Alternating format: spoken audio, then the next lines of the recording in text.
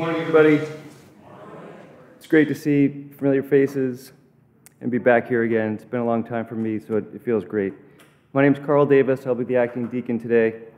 Another beautiful summer day. The summer of 2022 just seems to be the summer that keeps on giving this great weather. So please join me in the call to worship. We will read in unison. It's in your bulletins, Psalm 23. The Lord is my shepherd, I shall not want. He maketh me to lie down in green pastures. He leadeth me beside the still waters. He restoreth my soul. He leadeth me in the paths of righteousness for his name's sake. Yea, though I walk through the valley of the shadow of death, I will fear no evil, for thine art with me. Thy rod and thy staff, they comfort me. Thou preparest a table before me in the presence of mine enemies. Thou anointest my head with oil, my cup runneth over. Surely goodness and mercy shall follow me all the days of my life, and I will dwell in the house of the Lord forever.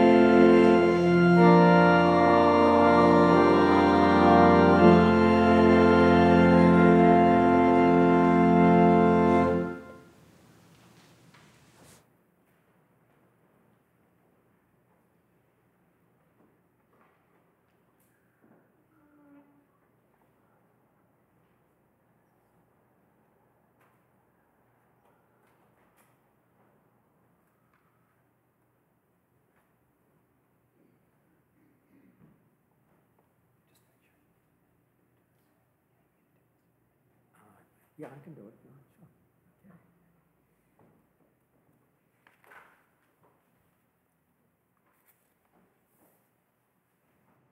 Okay.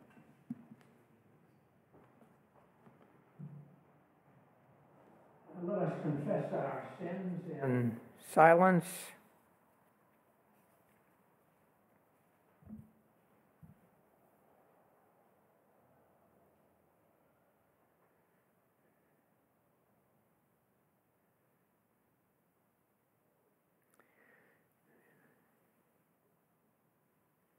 Jesus said, "Your sins are forgiven."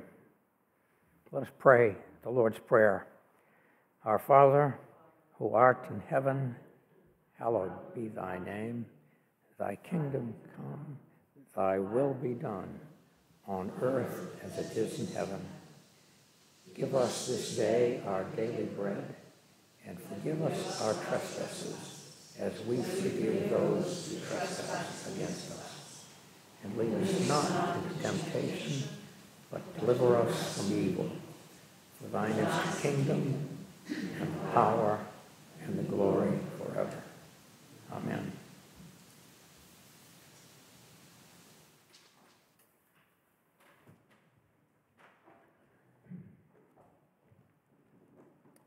So this morning's scripture reading is from the book of Hebrews, chapter 10, verses 9 through 25, page 976 in your pew Bible.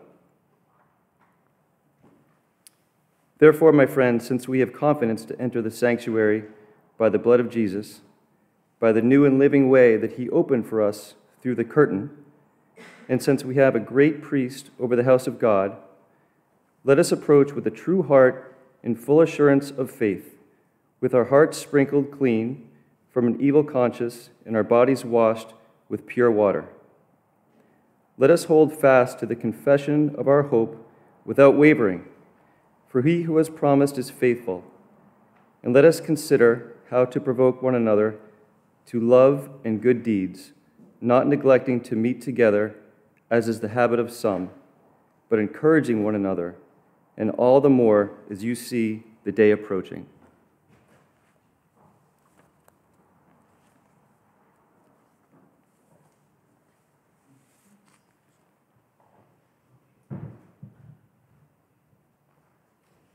I was going to stay in the pulpit, but can you hear me all right with this mic? Is that okay?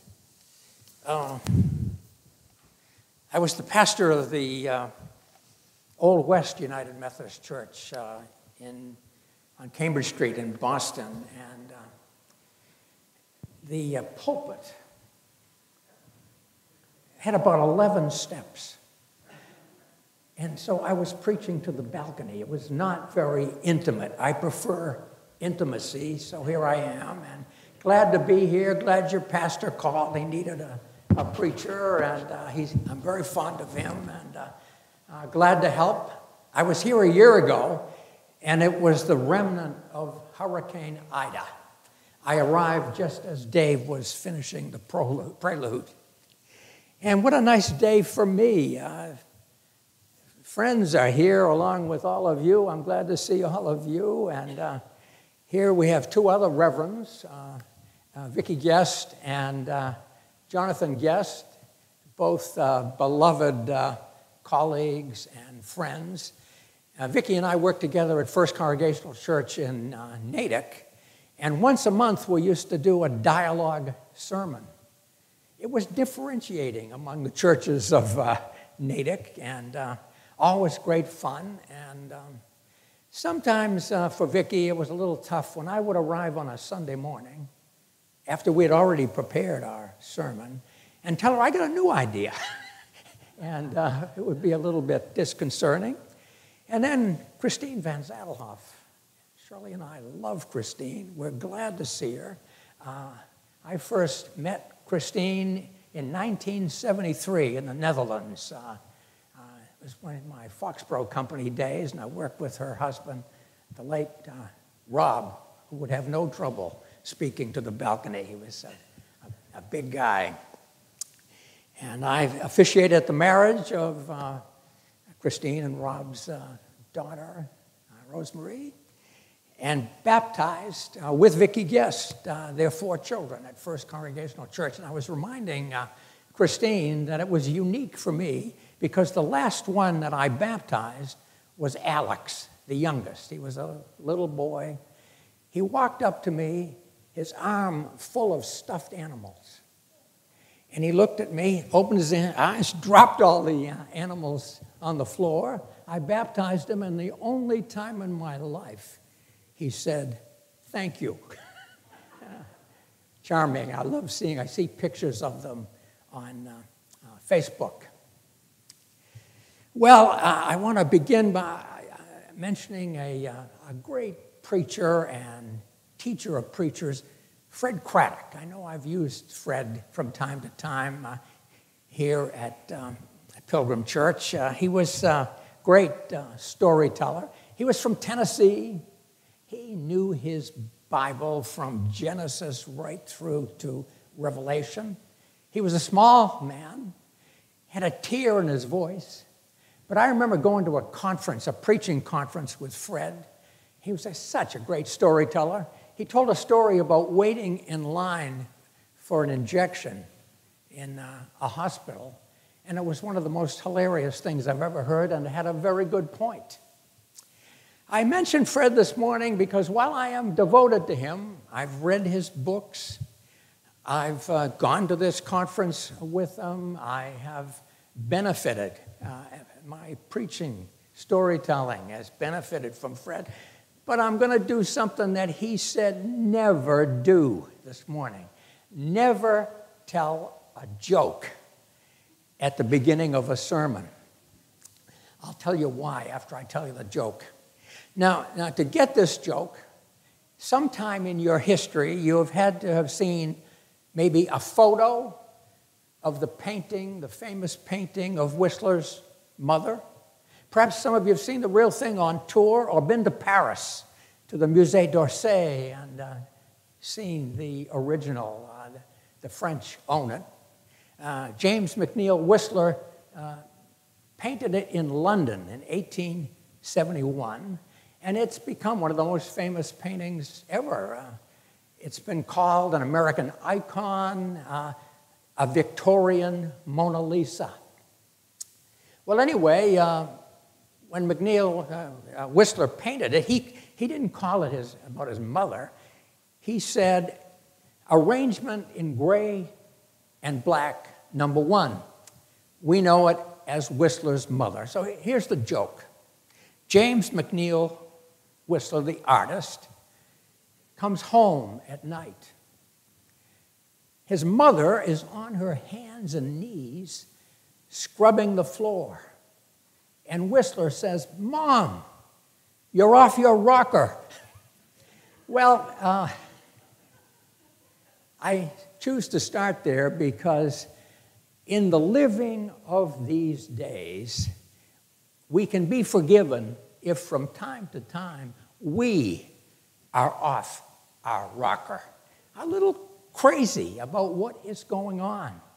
We're in the 3rd year of the COVID pandemic.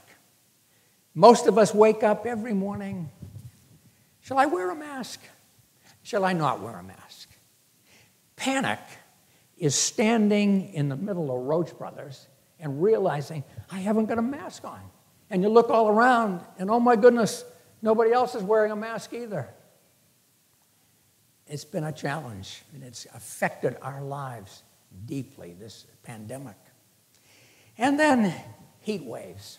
It's lovely today, the temperature's nice. A week ago, we were in the 6th day of greater than 90-degree temperatures. What a siege. And we haven't had the worst of it. America, other parts, the American West and Southwest, it's been brutal. In Dallas today, it's very high. And France and Italy. And in the August 1st, or the New Yorker magazine, there was an article called Fahrenheit 121. You could see where it's going.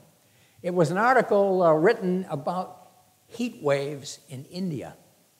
More than 100 people have died in India from heat waves. And it's affected their whole society, their economy, their daily living.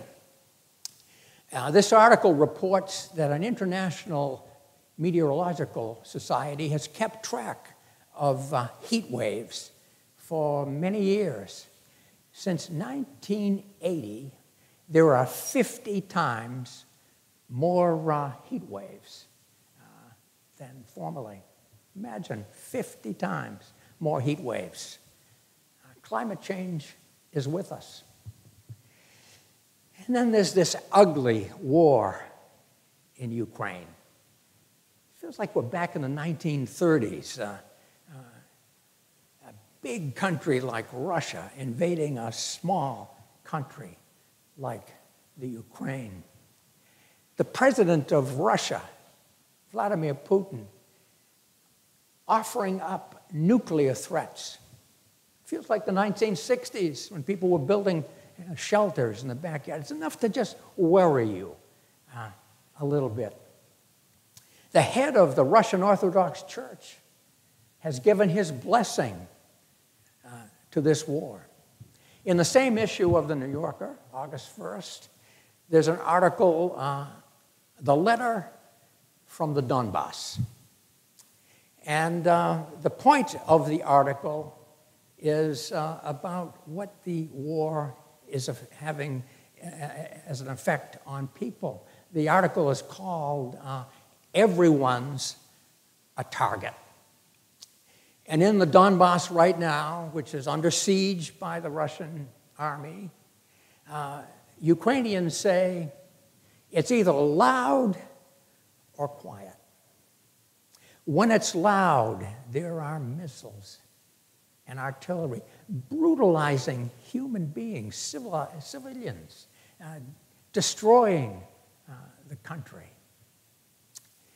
It's alarming. It's discouraging. And then we move to American politics. What a week we've had. We're at each other's throats again. Desperate polarization. A young man attacking an IBM office in Cincinnati and losing his life. And it's just all so sad. You remember when Americans were thought of as generous, kind, problem solvers, optimistic? Not anymore. You remember when our democracy was looked at as the light of the world? Not anymore.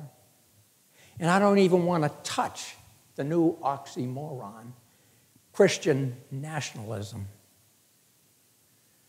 So how's that all feeling? You come to church for a little cheer, and here we go through all these problems.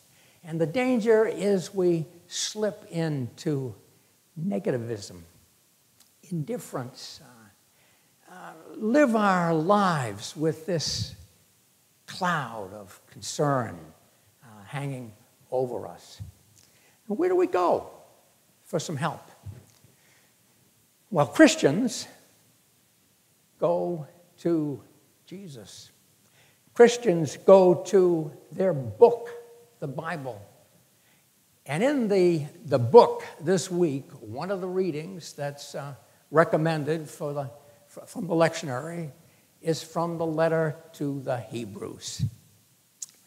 You know, the Hebrews is a wonderful book. It's elegant, it's profound, it's neglected. It was written in the latter part of the first century, somewhere between 60 in the Common Era and 90 in the Common Era. We don't know who wrote it. For the first couple of centuries, it was credited to Paul the Apostle, but it's not a letter of Paul. There's no typical salutation. There's no homey references throughout the dialogue. The theology even is a little bit different. So we don't know who the author is, but what a gift he has given to us. There are so many wonderful passages in Hebrews. Memorable passages. And when we consider what's there, the lectionary reading that was recommended is from the 11th chapter, which we didn't read this morning, and I'll say why. Because it has a statement that I know you've heard many times, but think of the first century. Christians were a little discouraged. The Romans occupied the Holy Land. Jesus had not returned. So Hebrews is trying to pump people up a little bit, get them to get back to living their lives with hope. And so in the 11th chapter of Hebrews, there is, therefore, since we are surrounded by so great a cloud of witnesses, let us cast aside every weight and sin. Let us run with perseverance the race that is set before us, looking to Jesus, the pioneer and perfecter of our faith. Isn't that a great statement? And the key word for me is perseverance. You have to choose perseverance every day. We got all these weighty problems, we got all these things that get in our way, but choose perseverance. Now, I chose for this morning's reading the 10th chapter. I spent the whole week with Hebrews, loved it, it's great. In the 10th chapter of Hebrews, verses 23 through 25, reinforce the notion of hope. The writer says, let us hang on to hope and promise. Let us not neglect to worship together, to be together. And for sure, let us provoke one another to deeds of love, deeds of good work. And I did look at the Message Bible. Any of you know the Message Bible by Eugene Peterson? It's a paraphrase of the whole Bible. And I always look at it after I've read the New Revised Standard Version, and I haven't mastered it, so I had to write it down. Let me read you how Eugene Peterson translates Hebrews 10, verses 23 to 25. I love the opening. So let's do it. Full of belief, confident that we're presentable inside and out. Let us lay aside every weight and sin. Let's keep our grip firm on the promises that keep us going. Let us see how inventive we can be in encouraging love and helping out, not avoiding, worshiping together, spurring each other on.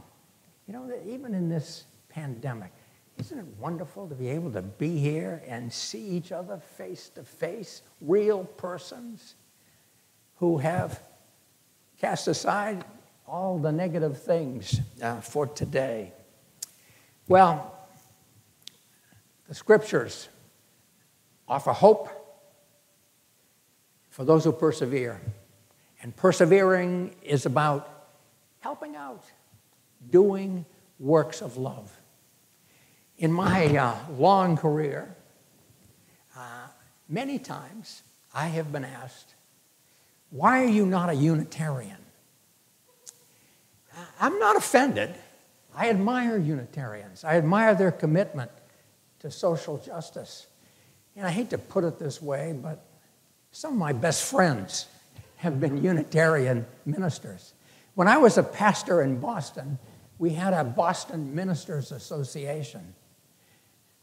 The folk who showed up most often and in great numbers were the Unitarian ministers. Jack Mendelson was the notable pastor of the Arlington Street Church, one of the great churches in Boston, the corner of Arlington and Boylston. Reese Williams, what a dignified, wonderful man he was. He was the pastor of the First Church in Boston. Now it's the First and Second Church. Reese invited me to preach at his church. I went there once. We became very good friends. He owned a home in Southwest Harbor, and Shirley and I owned a home on Swans Island, 5 miles off the coast. And then there was Don Lothrop. He was the pastor of the Community Church of Boston, the one that moves around from place to place.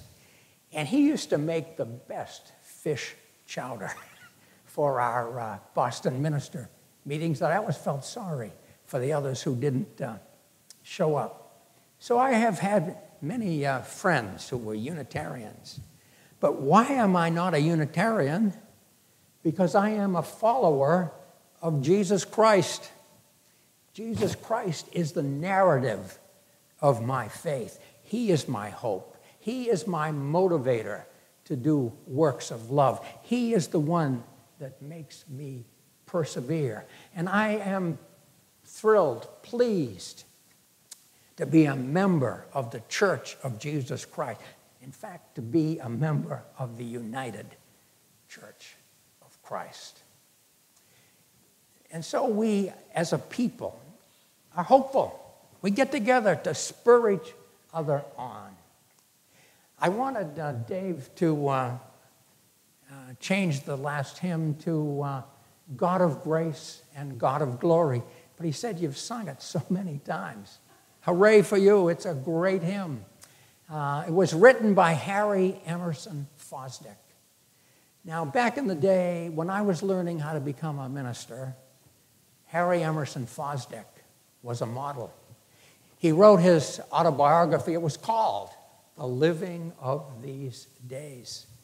I read it at least twice, and I think I've had 3 copies, and it helped me immensely. He was such a witness for all America. He wrote the hymn in 1930. It was first sung in 1931, the consecration of Riverside Church, that majestic church. It's Upper Manhattan, close to the Hudson, near Columbia, near Union Theological School. A wonderful church. It's been served by great pastors. Harry Emerson Fosdick was the first. He was the builder, if you will. John D. Rockefeller gave Harry Emerson Fosdick $5 million back in the 1920s to build a new church that would be open to everyone. And Rockefeller said to Fosdick, I don't know how all my friends are going to feel about me giving money to this liberal pastor. And Fosdick said, how do you think my friends are going to be taking $5 million from John D. Rockefeller? But in that great hymn, God of Grace and God of Glory, you may remember that the concluding verses are, grant us wisdom, grant us courage for the living of these days. And then he repeats it. Grant us wisdom, grant us courage for the living of these days, serving thee. It's a great hymn. So let's do it. Let's come to church. Let's be together. Let's spur one another on to acts of love. Let us remember, we are a hopeful people. That's the promise of the gospel. Hope. And finally, every day in the difficult living of these days, choose perseverance. So, let's do it. Amen.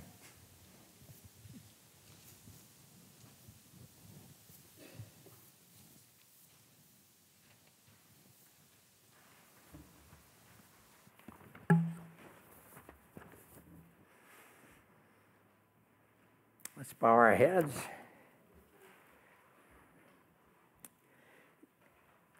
Gracious and loving God,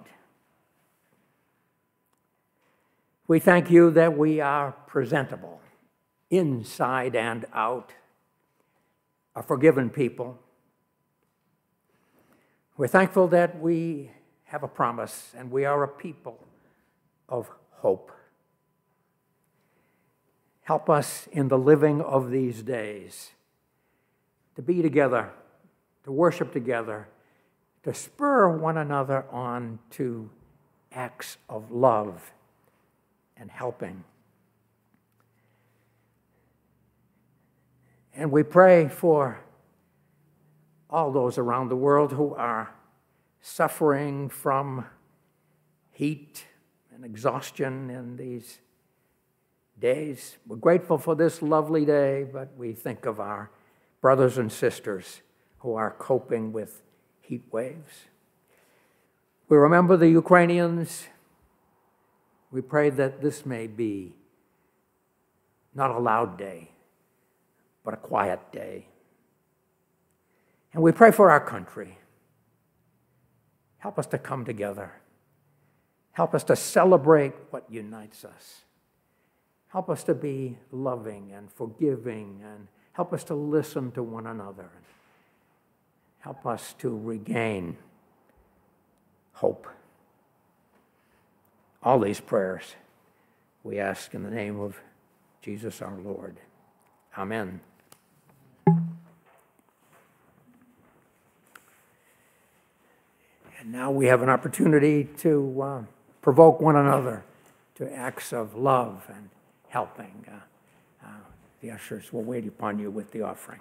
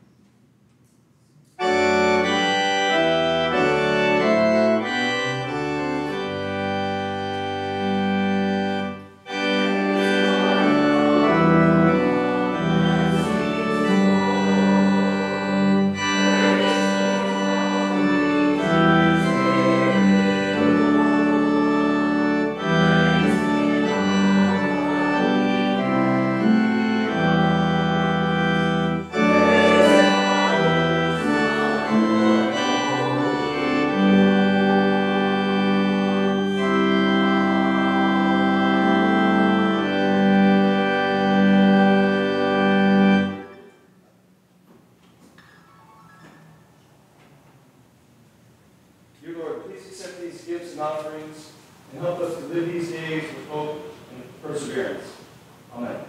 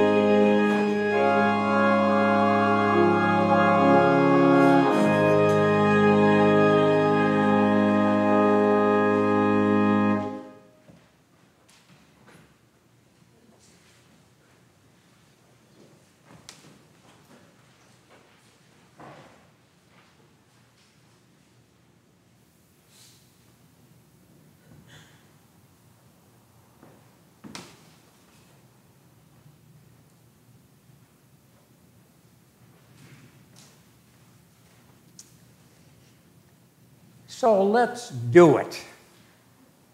Let's worship together. Let us affirm hope. Let us spur one another to acts of love and helping. And let us choose perseverance every day. Go in peace, and the God of peace go with you. Amen.